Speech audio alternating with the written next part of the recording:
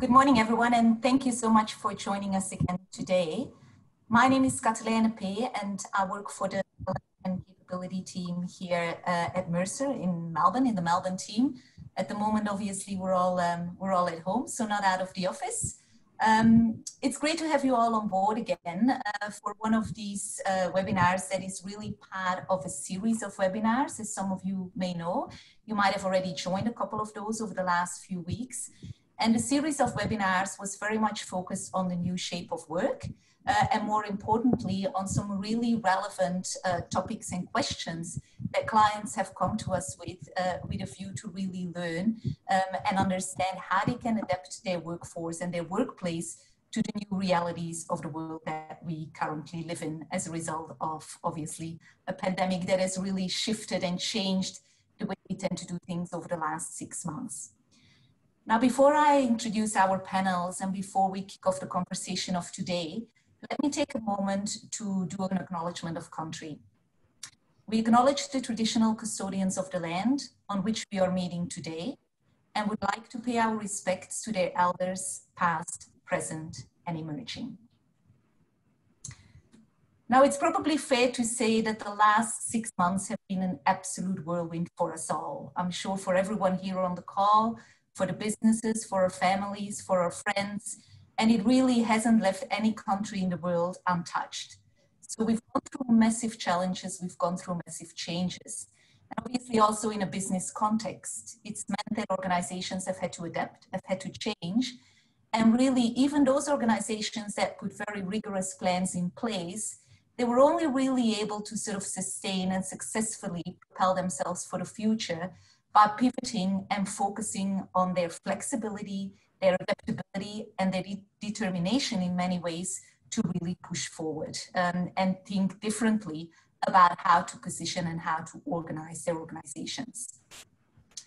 Lots of organizations have faced different types of challenges.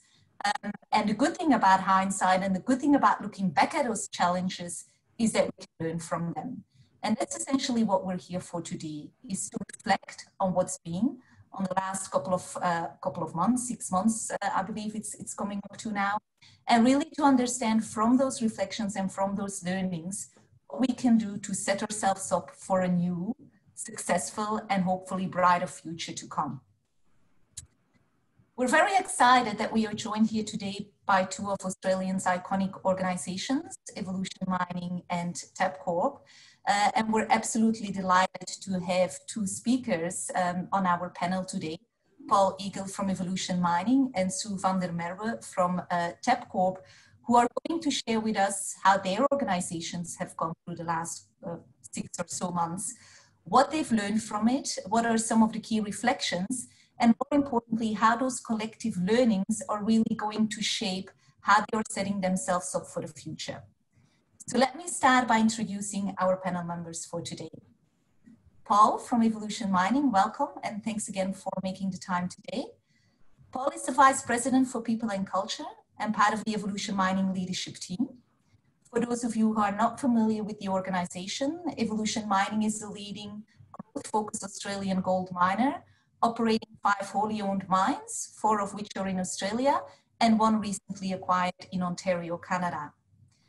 Paul is accountable for all areas of HR and people and culture, and also responsible as an executive for being a whole of business leader. Paul has operated at senior levels across a range of industries, including FMCG, finance, industrial services, and mining, obviously, and has successfully driven and implemented strategic and innovative business solutions. His experience spans several countries and several continents, including Australia, New Zealand, United Kingdom, and parts of Europe, in both business management and people and culture and human resource roles. Paul has a very high level of expertise across the full spectrum of human resource priorities, and he really prides himself on delivering tangible value to the business through the alignment of the PNC strategy to the business strategy, through building high-performing teams, and fit-for-purpose solutions. Being a Kiwi himself, he's a very avid All Black supporter. He's married with 4 kids and enjoys his walks along the beach, gym workouts, and spending time in great restaurants. which luckily you're still able to enjoy over in Sydney. Absolutely. Thanks. Thanks. Sue van der Merwe. Sue van der Merwe is the Managing Director for Lotteries and Keno at Tabcorp, an Essex-listed diversified gambling entertainment group. Sue's business experience spans more than 35 years, during which time she has held various senior leadership roles. She's passionate about lotteries and has played a central role in the successful development and privatization of the Australian industry over decades. Today, she is responsible for one of the most complex multi-jurisdictional lottery operations in the world, conducted under a complex regulatory regime, distributed through one of Australia's largest franchise networks, as well as successful digital channels, and with annual revenues of more than $2.8 billion. Sue is also chairman of the Asia Pacific Lottery Association, sits on the World Lottery Association Executive Committee, and was inducted into the Global PGRI Lottery Industry Hall of Fame in 2016, recognizing her contribution to world lottery excellence and integrity. At a personal level, Sue loves to explore the world, and closer to home, the beautiful Sunshine Coast beaches are her favorite choice. She has 2 grown-up daughters and says that out of all the things that she has done in her life, that is what she's most proud of. So thanks again, Sue and Paul, for making your time available to be here with us today. We're very excited to hear what you've got to share for our audience. And of course, last but not least, we're joined here by my beautiful colleague, Maria. Both Maria Lesky and myself work in the talent and capability space at Mercer and have had the pleasure of partnering with both Sue and Paul over a number of years now in lots of different types of capacities. Now, as mentioned, we're going to spend some time on learning from the past, from Paul and Sue, what they've experienced, what they've gone through, and how they have used that learning and used the reflections to really understand how to change and adapt things for the future. We've got quite a number of questions that we would like to ask them today, but we will leave some time for you as the audience to also plot some questions down in the Q&A functionality of Zoom. Time allowing, we will revert back to your questions towards the end of the session today to ensure that we can respond to some of the things that are really top of mind for you. So by all means, feel free as we move through the session today to plot in some of the questions in that Q&A section. And with that, I'll move into the first couple of questions for the day. Starting with Paul. Welcome again, Paul. Would you be able to give us a little bit more background around Evolution Mining, and more importantly, what you have seen the recent impact from the pandemic to be on your business and Evolution Mining as a whole? Great. Thanks, Catalina. Great to be here. Appreciate the opportunity, and looking forward to discussing some of those aspects. So, Evolution Mining, ASX-listed company. When I joined the company 8 years ago, the company was only about 8 or 9 months old at that stage, so very early startup stage. We've got assets, as you talked about, in Australia and also Canada. When the company was formed back in 2011, the company had a market cap then of about $100 million. If you look at it today, it's $10 billion. So it's been a significant, I suppose, growth and change through that time. So it's been really good to be part of that. We've got mines that are both residential, where employees get to go home each night, and those that are fly in, fly out, where the employees may be at site for, say, 7 or 8 days, and then they go home after that. So we, as you alluded to, recently acquired an asset in Ontario, Canada. So that's our first sort of venture offshore, and certainly acquiring that and announcing that at the back end of last year, and then working through COVID, trying to create some change and work with them remotely has certainly been a real challenge. So looking forward to talking a little bit more about that. But in terms of overall as a business, I think we've been very fortunate that we've been deemed to be an essential service business. So by and large, at a macro level, we've been able to continue our business in a fairly sort of steady state without too much interruption. So we're very fortunate in that way. I think the biggest impact for us has been how we do business and how we operate. So we look at it at a site level, obviously adhering to all the different protocols, but just doing some things differently. So a typical pre-start meeting in the morning where you've got a bunch of people in a room and you're sort of setting up the day is actually doing that differently. So either doing that outside, spacing that across rooms, making sure, for example, in vehicles on sites, you've only got 2 people, one in the front, one in the back, And from a FIFO point of view, so fly in, fly out sites, what we've done is extended the rosters so that people are spending less time sort of traveling. There's less movement of people to make sure that we're managing that well.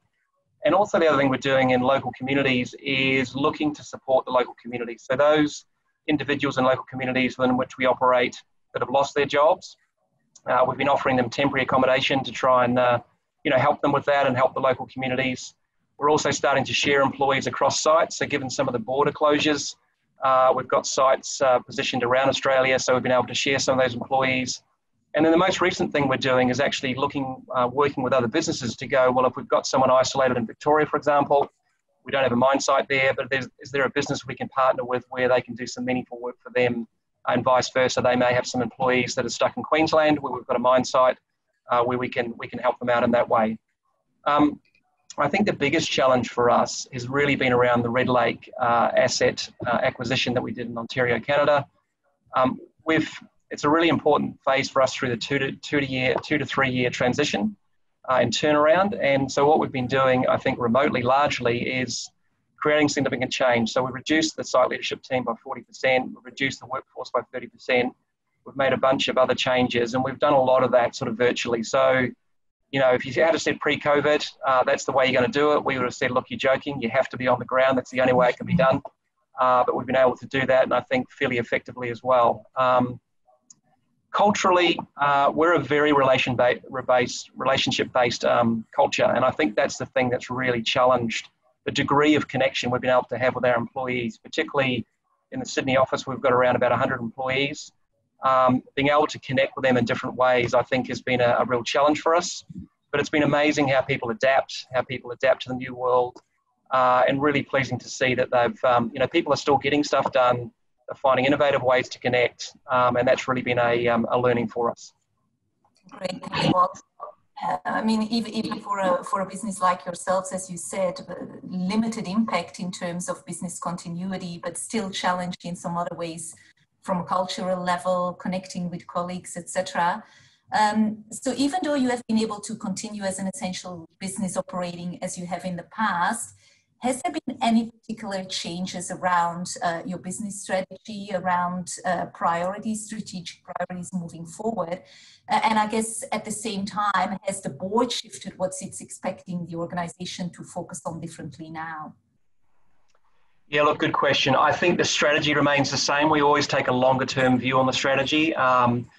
Obviously paying attention to the market conditions and adapting to that, but the strategy pretty much has remained the same in terms of size of business, where we want to operate, what we're trying to do, delivering value to our shareholders. All of that's remained the same. What has changed, I think, is how we're going about that. So one of the things we talk a lot about in our business is making sure that we're constantly upweighting the quality of the portfolio of our assets. So we, with the acquisition of Red Lake over in Ontario, Canada, reassessed our portfolio and realised there was an asset in our portfolio in Queensland that probably didn't fit anymore. We had started a sales process, and then when COVID hit, we actually put that on hold. And then we said, well, how do we make this happen in a different, innovative way while we're sort of trying to stay true to our strategy? So what we did is we actually continued on with that sales process. We ended up selling that asset and doing that whole thing virtually. So I think it's definitely the first time that we've done that, and I think it's the first time probably in Australia that an asset's been sold like that without the potential buyers going to site and viewing the asset. So I think it was just it just showed us that, you can do things in different ways, and if you challenge yourself and test yourself, you can actually still make some of those things happen. I think the other thing that's been a big focus for us is information. The flow and frequency of information has definitely gone up, given COVID, given the daily changes, given the restrictions and some of the protocols we've got to adhere to. So I think that's been a key change. The other thing that we're starting to think a little bit differently now around, the new world of working, a lot of people working remotely. I think we've seen the shift globally where a number of companies have come out and said, hey, we've realized now that actually having our employees work remotely can be really effective. And we want to do that moving forward. So I think what that does is it opens up the talent pool to say, well, how can we think differently about our business? How can we tap into talent globally as opposed to maybe just in Australia and Canada? So that's part of the thinking process at the moment. The board, in terms of the board, Interesting. I think it's been a challenge with, from a technology point of view. We've had board meetings this week. Really interesting, connecting in from the US, Canada, across Australia as well. Some of the bandwidth, I suppose, on their connections has been good. Some of it's been pretty poor. So you get people dropping in and out. You get people sitting there in their t-shirt through to people sitting there in their suits.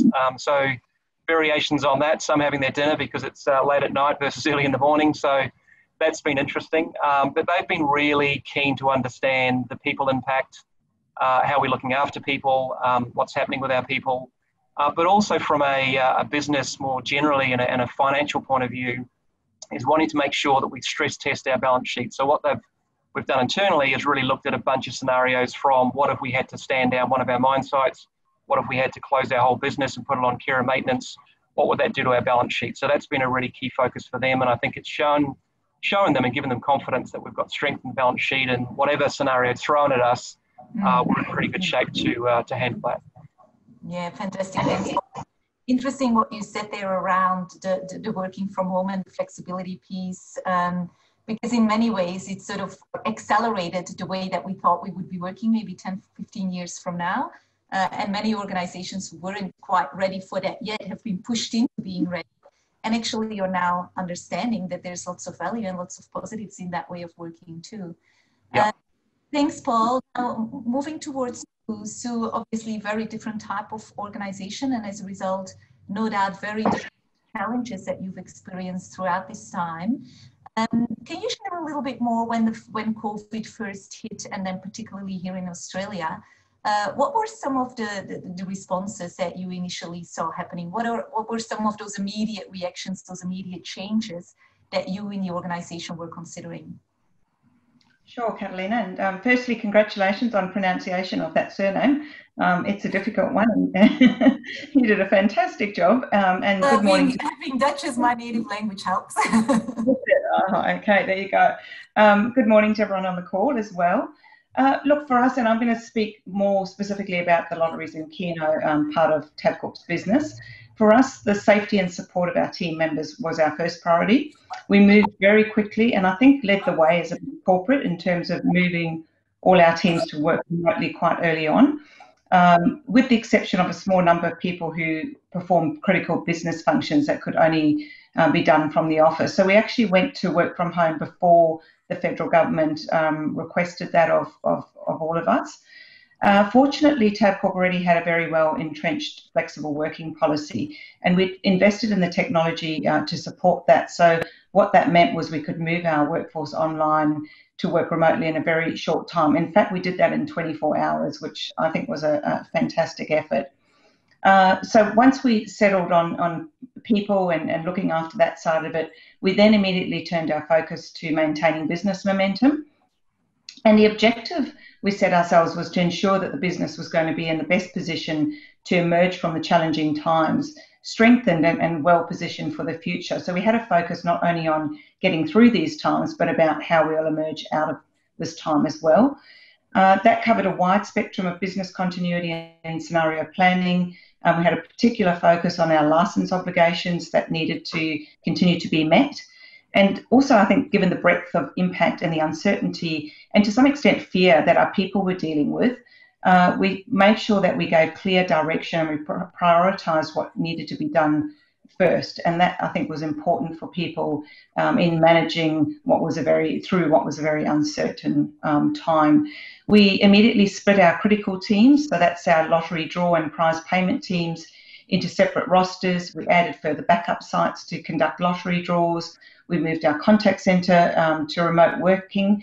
Fortunately, just before COVID hit, we'd actually changed over to a cloud-based telephony platform for our contact centre. So that was perfect timing and lucky timing. We've reviewed all our marketing material. We've adjusted it to be appropriate to social expectations around social distancing. So the team had to really pivot and change some of the business strategy quite quickly. But having said that, similar to Paul, really we've been able to keep going with our strategy because it likewise has a long-term view. We've undertaken extensive stakeholder engagement, including supporting our retailers with information and tools, worked very closely with government regulators and media partners to ensure that the conduct of our lottery draws can continue and is done safely with our people's safety in mind. And finally, I'm proud to say we decided to uphold what's been a long-standing commitment as a lottery to give back to the community. And we provided a $1 million contribution from our Golden Casket, which is our Queensland-based lottery, unclaimed prize money, to the University of Queensland's research into COVID-19. And that team, I'm sure you, many on the call have read about and heard about, is considered to be amongst the world's best at a chance of finding a vaccine.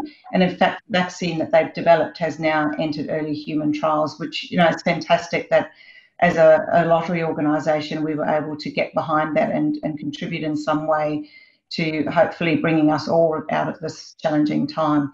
So I think in summary, we've responded very well given unprecedented circumstances. I think a lot of the policies and the business continuity planning we had in place stood us in good stead, but we still had to, nobody anticipated an incident of this sort of nature. So we had to quickly review those, add in additional responses and continue just to learn and adapt. And we continue to do that today as Victoria's gone into the situation, that it has. Yeah, unfortunately, huh? Thank you so much, Sue. And you touched on a couple of things there. Obviously, the last few months have posed immense challenges for leaders and leadership teams in particular around how to communicate, what to do, how to shift. Question for you there, Paul. In terms of what you've observed around you from the people you work with, your leaders in the organization, what are some of the positive shifts that you've seen happening? And I guess then the downside of that, in what areas were you a little bit disappointed in terms of what would you have liked to see them do differently? Yeah, look, I think it's definitely in terms of the positives. I think it's definitely tested our culture and how we operate. I mean, one of the things we talk a lot about is wanting to be adaptive. I think what it's shown is actually we have a very adaptive culture, similar to what Sue was saying.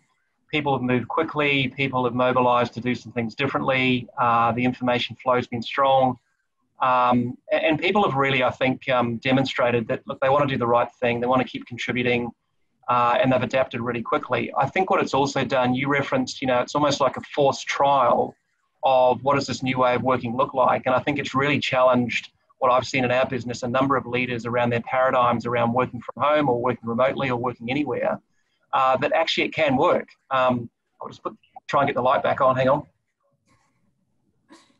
There we go.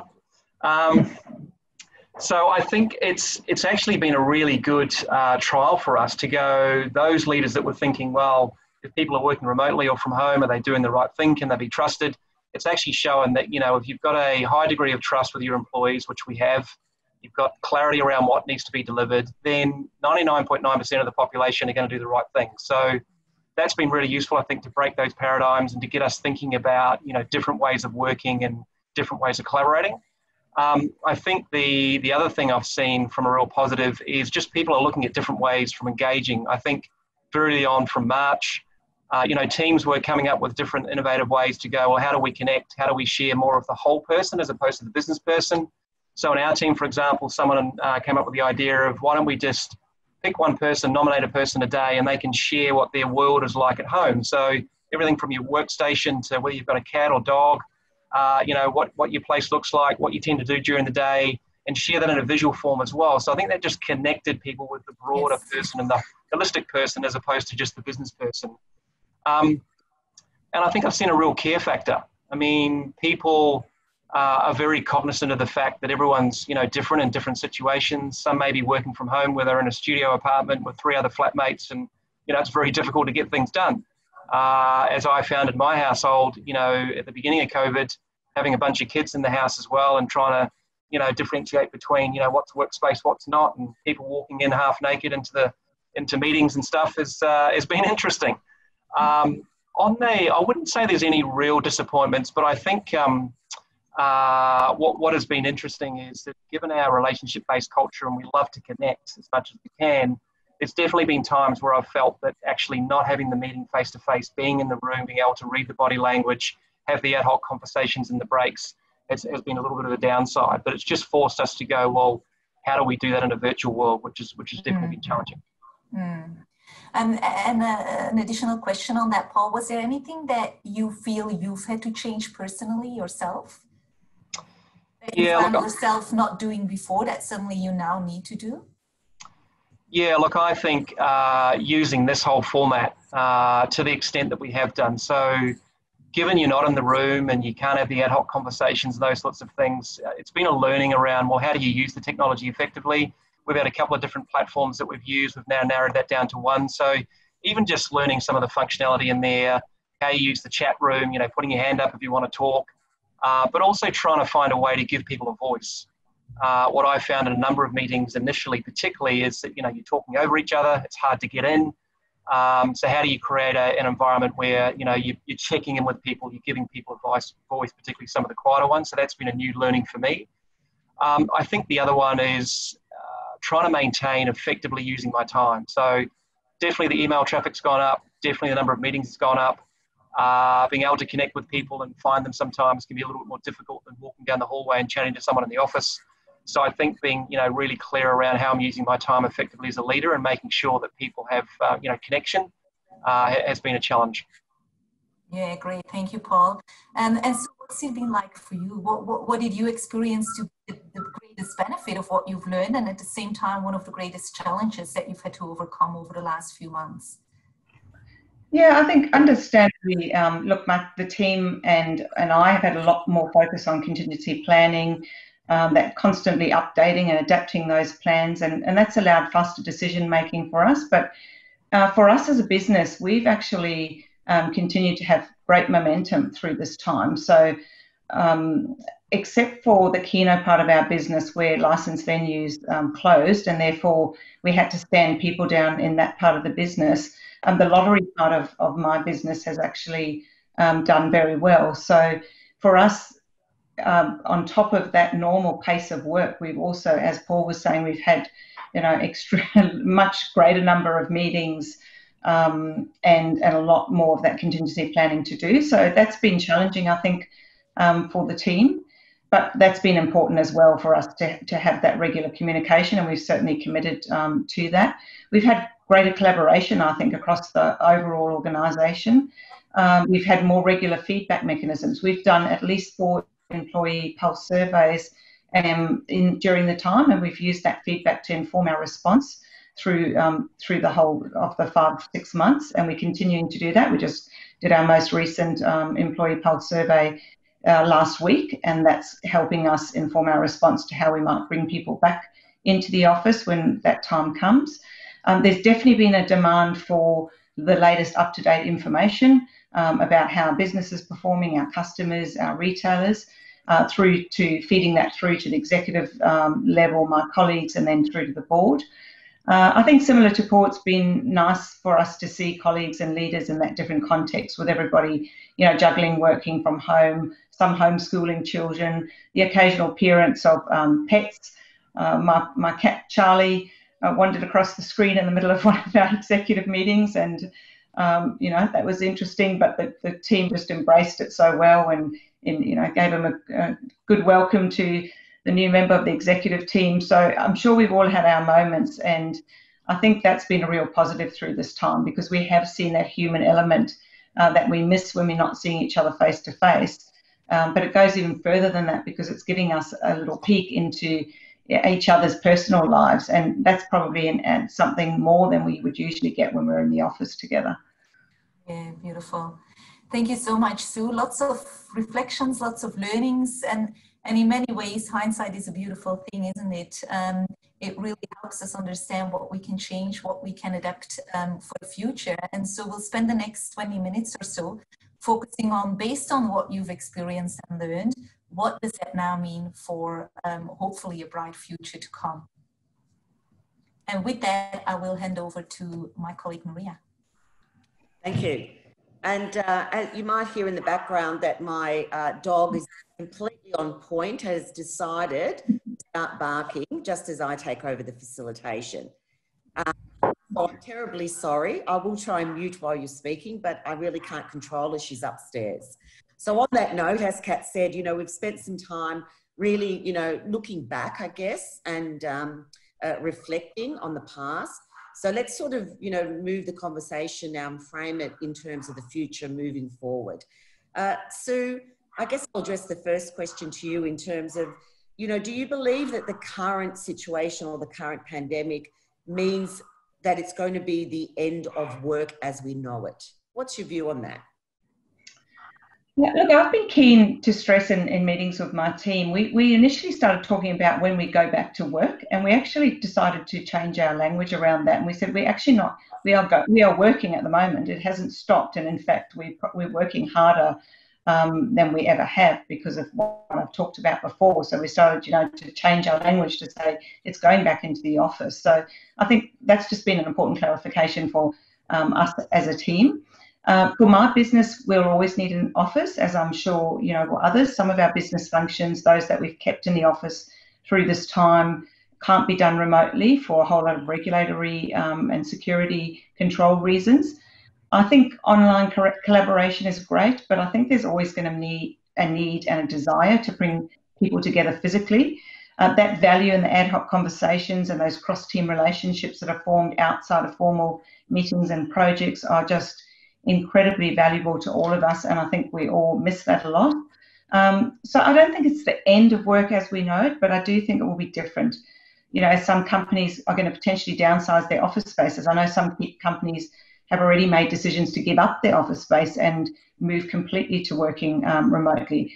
I don't think we will be doing that, but, you know, reduced travel will be absolutely on the agenda. And then from the employee side, I think change will be driven by people's demands to split more time between home and office. So I think it's going to be a fascinating time as we observe what happens, because I think as restrictions have eased and cases have reduced, particularly here in Queensland, what I've seen is that it wasn't long before people were back to their old ways. So the shops were full, the restaurants were busy, and there wasn't much social distancing happening out in the retail space. So, you know, it'll be fascinating to see how quickly people want to resume what they had before, and then there'll be people who don't want to resume that. So definitely a story, I think, to share with the grandchildren one day, right, about how life changed in 2020.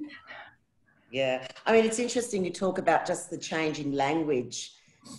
It starts to shift, you know, that mindset or the way that we see things. I mean, really quite interesting.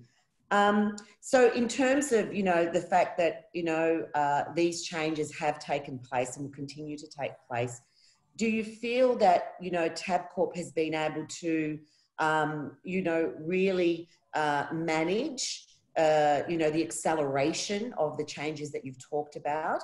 Have you been able to respond effectively and will continue to respond to the future needs of that workforce?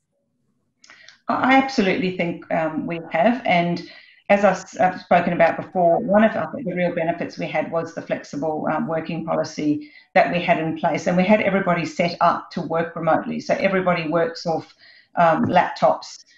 We have hot desking in the office, so people are used to that sort of constant, that movement and that ability to work remotely, and enabled us to move very quickly. But, you know, the feedback that we're getting is that some people are really missing the structure and the social interaction in the office and can't wait to get back. Others are keen to remain working remotely now due to safety concerns and that. So I think what's happened, though, is that our flexible work policy, whilst it was in place and it was well embedded, it wasn't, the take-up was strong, but I think there were people in the organisation who couldn't see how they could make themselves and their job work with flexible working, and there were managers who weren't necessarily supportive of it either. And I think absolutely what this has done is sort of catapulted us a few years into than we would have otherwise been in terms of the take-up of flexible working, and I think that's definitely going to continue. When we return, we'll be returning to 50% capacity. We'll have booking of desks required. We've got a myriad of COVID-safe measures ready to go that will be in place. So it's still going to feel very different for people, and, you know, we'll support them through that, and we won't be moving our teams back to the office until we're confident that the risk of community transmission is very low. But I think we're very well placed. Great. I mean, interesting, isn't it? I mean, we're talking about, flexible workplaces. We're talking about hybrid models. We're talking about, greater virtual connection. So there's lots of change happening now and, more change coming. So, Paul, I was wondering, what is this leading this new world of work, the way that we're working? What do you think are going to be the crucial leadership skills and capabilities that leaders will need to bring in order to lead that new world? Yeah, good question.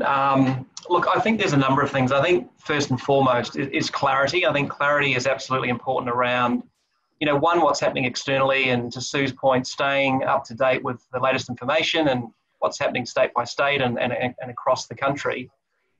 I also think, very importantly, communicating very clearly across the business about what's really important. I mean, for us, the health and safety, well-being of our employees has been absolutely number one, and we've made sure we've communicated that very clearly across the board. That's first and foremost. And then above and beyond that, I think it's about continually giving people in the organisation, individuals, teams and functions and so on, clarity around what's really important.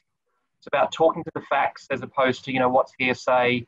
And really making sure that our people feel connected and feel like they have, clarity around what's going on for them, as well as helping them to think about how do they maintain, their health and well-being, how do they maintain a, healthy mental state. That's definitely been a challenge through this period, and I think we've needed to adapt to help people with that. So the connection piece I talked about is really important. I mean, people want to feel like they are seen and heard. So I think that's critical moving forward. Obviously, as Sue mentioned, if you've got an office-based environment, for example, or you're on a mine site where you're connecting with people all the time, that's great. As soon as that changes, you're definitely going to have some people that are okay with that. You're going to have other parts of the workforce that aren't. So rather than just taking a very vanilla approach, I think it's about understanding your workforce, it's adapting to that and making sure that you're playing to those different needs. Keeping a sense of calm, I think, is really critical. As leaders, the business will look to us to go, well, what are they, how are they showing up, what's going on for them? So we talked a lot about being alert, but so, staying tuned to what's unfolding, but not being too alarmed around that. So I think as a leader, not like you have to have all the answers. So making sure within your network that you can reach out to people, that you can share your for you, and you can seek some support as well, as opposed to go, I'm the overall leader of my function or one of the business, I have to have all the answers. Courage, I think, is critical. So make the call. Definitely, I mean, this is a very fluid situation. It's a changing situation. Everyone's got an opinion. Everyone's got different levels of comfort around, concerns around health and safety and so on. We've migrated or started migrating back into the office. Stu, to your point, we've talked about, not about, you're now coming back to work. It's about, well, you always were working. It's just there's the optionality there now to come back into the office. But some people have said, look, I don't feel comfortable travelling on public transport. I still think it's a little bit dangerous. Some are concerned about it. So we've said, great, no problems at all. You're enabled to work from home, make that happen. Whereas others have said, look, I want to come in, I need the connection, or actually I'm in a studio apartment, it doesn't work for me to work from home. So make the call, give the rationale, and then move forward. And then I think the other thing, as you alluded to, Sue, as well, we've got like a monthly pulse survey that we do, but looking for other ways to make sure you've got a really clear feedback loop. What's working, what's not. Don't assume just because you put it in place and you think you know what's going on that's going to work. Seek the feedback, understand what's working, what's not, make the change. And then I think the other thing is, as a leader, is find ways to give balanced feedback to the people around you about what you see, what is working and what's not as well. Right. So again, so I'd like you to add to, Paul's thinking. I mean, really, Paul highlighted care, calm, courage, listening, and that continuous feedback through giving feedback and hearing for it. Is there anything else that you'd like to add in terms of the crucial skills you think leaders need to bring? I think one of the key attributes through this time has been resilience, because what we've seen is, unprecedented times, uncertain times, and as Paul said, teams are looking to us for that leadership, for some certainty, also for honesty, though, for us to be able to admit and say when we don't have the answers. and so to be open and transparent and authentic, as is always required to be a good leader. I think just listening to Paul and thinking about our situation, we've also really put the choice in people's hands about whether they want to come back to work or not, went back to the office, I should say, getting my own language wrong. And that's quite interesting, because that's the first time I think that we've ever put such power into our employees' hands to say, well, you get to decide whether you actually want to come back and work from the office or work from home. So even with a flexible work policy, there's probably still been more constraints around taking that up, and more sort of rules around it. Whereas now we're really saying to people, we trust you, we want you to be comfortable working in the way that you want to work, and we give you that choice to make, which I think is a major shift in leadership and in organisations, and a really positive shift. It very much mirrors, the philosophy around, customer is king. Listen to your customers. We've finally started to really, I guess, close that gap of how we've been interacting with customers now with our employees. And it's great to see the acceleration that our employees are now treated like our customers and listening to their voice, which is great. I mean, humility, resilience, calm, courage, etc., they're vital skills. If I was to put you both on the spot and say, what is the deal breaker moving forward for leaders to role model, to navigate their people, and to really shine into the future? Where would you put all your eggs, I guess, in which basket? What's crucial from a leadership perspective? Sue? I mean, besides everything else I've said, I think it's going to be listening is going to be a key skill, because people's needs and people's wants are changing, and people feel empowered because of all the things we've spoken about. And I think we can actually embrace that, and we can come out of the other side with this highly motivated, inspired, engaged workforce if we choose to do that. Great. Paul? Yeah, look, very similar lines. I'm going to cheat a little bit and take two. I would say, I think. Forced ranking here. Yeah, that's right. Maybe I'm indecisive. Maybe that's the problem. I would say definitely connection, similar to what Sue's talking about. I think making sure that people have a voice. I mean, a few weeks ago, Catalina, you and I were talking about the difference between when you say, to someone, "Hi, how you doing?" In the office, what's become very clear to me is it's very easy where you ask the question because that's what you do when you greet someone, but are you really listening to what they say? They might say, "Not bad," or "Actually, I twisted my leg," or whatever. Do you really hear that and tune into that? Whereas on this sort of format, I think you're tuned into it more. So I think really connecting with the person and truly listening to what's going on, to your point, Sue, will really make a difference moving forward. I think the other thing that I would say is self-leadership. I think for us as leaders to be the best version that we can and make sure that we're available in the best way for other people, we've got to do the work on the inside first. So we need to be thinking about how are we managing our mental health? How resilient are we? How are we adapting to things? And rather than just, saying, well, we've just got to suck it up and move forward, is really paying attention to that about what's working for us, what's not, getting help if we need it. So making sure that we can then be the best version to serve those people externally that we do. Right. Thank you. Again, just keeping a future focus. I mean, looking out, I'm wondering, Paul, if you can lead this in, what are your top concerns moving forward? Your top two concerns as a starting point. Yeah, look, I would say for me, definitely more broadly, the impact of COVID across, I think, the country, the economy. I think, we initially, when this kicked off, we thought, 3 months, 6 months, then we're all going to get back to normal. We'll say, gee, that was an interesting period, and we'll keep doing what we're doing. I think what we're now seeing, this is going to be around for a long time. So the flow and impacts to health is a real concern for me, because I think we're definitely seeing the number of people that are using lifelines, that are admitting themselves through, due to self-harm and the likes, has really spiraled. A lot of our younger generation are actually in that bucket as well. So that's a real concern for me about how do we help them? How do we get on top of that? I think the other piece is economically. I mean, we're heading towards a budget deficit of, $200 billion.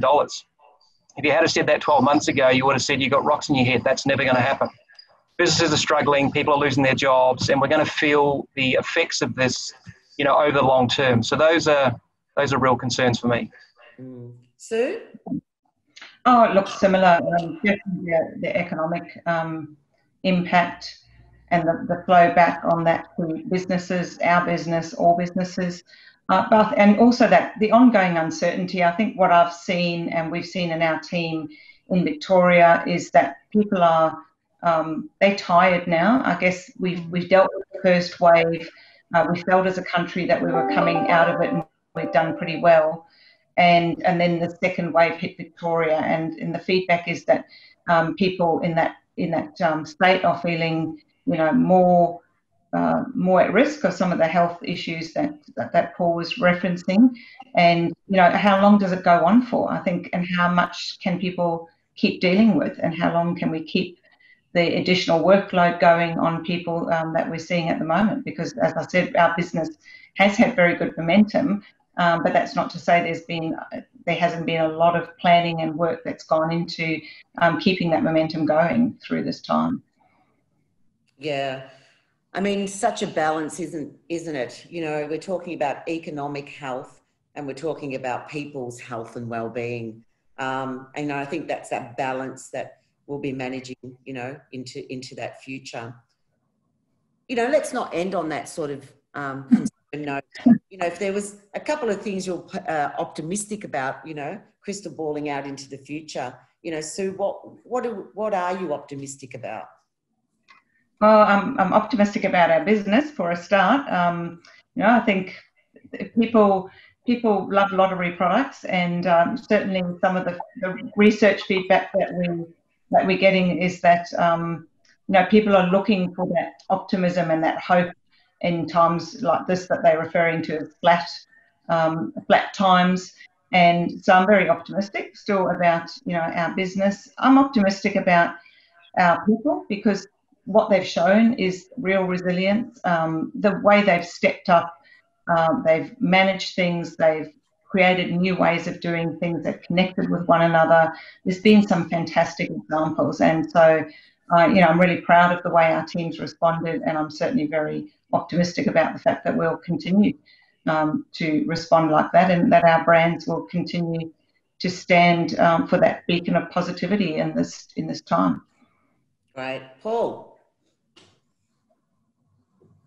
Yeah, I think similar to Sue, definitely the business, the people are very optimistic around that. I mean, they've shown, to Sue's point, they can adapt. They're very committed. They're doing great things. So very optimistic around that. I think the second thing is, I believe, we're going to come out of this. It's tough. It's going to be here for some time. We will come out of it. I mean, I think when we look, internationally and the US and Europe and places like that, we live in a great country. I think overall our government's done a pretty good job of managing through something which is completely foreign to us. It's never happened before. The other thing I'm optimistic around is, the Australian culture and people are very resilient. So we'll come through this. Right. Great. Kat, I might hand over to you and see if we've got some Q&As coming in. Yeah, absolutely. And I mean, that's it's always a nicer sort of point to start rounding that is with the optimistic and the positive things as opposed to sort of the challenges. Now, we do have one question that came through to the Q&A inbox. And I think, Paul, you've already referred to it in some ways around the priorities always with the health and safety of your employees. And obviously, whilst we were needing to do that in the pure context of the virus itself, there's obviously that secondary health issue, which is the mental impact of this scenario on your employees. So have you experienced anything around that, particularly in your organization? And if so, what's some of the thinking around that? What are some of the strategies you might be putting in place to deal with that? Yeah, we definitely have. And I think the approach we've taken is hitting it from a few different angles. One is providing a fair bit of information up front and continually around, how do you manage your mental health? How do you make sure if you're working from home that you're developing some positive daily habits, whether that's, the finding a clear balance between, work and personal, making sure you get outside and get some fresh air each day, having a healthy diet, getting a bit of exercise, all those sorts of things we've been actually, communicating on a regular basis and doing that in different ways so that people can connect with it either in a verbal way, written way, or video form. We've also got a company called Healthy Business that we've been working with for quite some time. So they've done everything from making sure that, the ergonomic setup at home is correct for your office and how you're sitting and how you're going about your work, through to being there 24/7 for people, that they can pick up the phone or they can do a video call and say, hey, I'm struggling a bit here. This is not working for me. That's not working for me. So we've done that as well. We've got our EAP, Employee Assistance Program, that we've got. And so and also at an individual level, we're making sure that leaders are checking in with their people on a regular basis. We're having weekly conversations and just going, look, who are we seeing at risk? Who are we concerned about? Who lives at home on their own versus, as part of a family unit or what have you? So we're really trying to make sure we put a lot of focus and energy into that. And I think that's making a difference. Yeah, thank you, Paul. So is there anything in addition to that Tabcorp is considering in terms of mental health impacts? Similarly, we've got an employee assistance program, and we've always had that, where employees can receive mental, health and wellness assistance. But we've obviously been promoting it much more heavily through this time than we usually do. We also make that available for people's direct family members, because I think that's important to recognise as well, that people are living in situations where they've been impacted by people around them and their own mental health as well. So besides that, I think just that regular communication's been very important, and what we've been doing is making sure that we've increased the frequency and format of communication, email, Skype calls, video, podcasts, the whole lot. We've led from the top, and I think that's been really important. The board actually started having weekly sort of update meetings in the first couple of months. The executive leadership team, we initially instigated first thing in the day meetings on Monday, Wednesday, Friday. My leadership team and I met daily for the first few weeks, and then as time's gone on, we've adjusted that frequency according to need. What we've been talking to people about is with the wins that we're having in the business. And this has been a little bit difficult because we've had this situation where we've had some people in the business stood down and not having work, and we've had other parts of the business doing really, really well. And I think what I've been focused on is being empathetic and balanced in that communication, because we want to celebrate those wins, and we want even the people who've been stood down to feel a part of that celebration, because in the end, one part of the business performing well, or two or three parts of the business performing well, means that as an overall business, we come out of this stronger, and that's to everybody's benefit. So definitely the communication, and then the offer of the assistance program to people and their family members. Yeah, great. Thank you, Sue. Now, in terms of, I can see we're coming close towards the end of the webinar today, but as sort of some final thoughts and comments from both yourself, Sue and Paul. We said at the beginning, look, no one could have foreseen, even the greatest minds in the world could not have foreseen this coming, and certainly wouldn't have known how to prepare for it. And hindsight is a great thing. So looking back on what we know today, and with the benefit of hindsight, is there anything that you would have done differently? Any takeaway you want to leave the audience with, that if you could, and you could reset the time, that you would approach differently? Maybe Paul, let's start with you. Yeah, look, you're right. If we had known what was coming 5 months ago, hindsight's a beautiful thing. Look, I think for our business, we would have definitely made sure earlier on that we gave people breaks and some leave. I think it's been a pretty intense period. And then when we've gone through, more lockdowns and border closures and so on, even if people want to take breaks now, it's like, well, where do I go other than stay at home? I think definitely more capability building around how do you use the tools effectively, particularly these virtual tools that we're using. I mean, that's been a steep learning curve. I think the healthy mind piece and mental health has been really important. So I think we would have put more focus into that up front, around resilience, around thinking about if your work environment changes, your work hours are changing and so on with our Canadian asset, how do you deal with some of that stuff? So getting people ready for that. I think the other thing is realizing that, when this first came out, we were hearing 3 to 6 months. So I think, using an analogy of, we thought initially it might be a 200 or 400 meter sprint. What we're now realizing it's a marathon. So, started out strong with sharing lots of information, connecting people, making sure people knew what they were doing. I think, how do you maintain that momentum through over a long period has been a challenge. The one thing I would leave people with, I think, in this time and moving forward is in this, period of significant change, connection is paramount. So connecting with people, making sure they know they matter, not only as an individual in the business, but as an individual full stop, giving them a voice, making sure they're seen and heard. I think that connection's critical. Fantastic. Thank you so much, Paul, and great takeaways to leave the audience with. How about you, Sue? Look, I have to say on a personal level, I would have set myself up a better home office and maybe a home gym before all that equipment sold out. But no, look, on a serious note, I think we were very well placed, as I've talked about before, with our flexible working policy. Our technology teams were actually watching the situation very carefully from early January, and they were ready to roll out that remote working very quickly and bring everyone up to speed. Our business continuity plans were in place, and that formed a good starting point. But again, obviously, we never contemplated a situation like we were facing. It was good that we had that planning as a base, and that really did stand us in good stead for responding. But like Paul said, I think one of the biggest challenges has been the constant uncertainty. Usually when you're dealing with a business interruption, you sort of know it's done and you know what you're facing. This is constantly changing, and we never know when it's going to end, and that's a very, very challenging situation for us as leaders and for our people as well. But that's what it is. So I guess we wouldn't have known that 5 months ago. We probably will have situations in the future where we're faced with similar challenges. So that just means building all of that strong culture and those strong attributes in our leaders and our people in terms of everything we've talked about, resilience, adaptability, etc., is really, really important.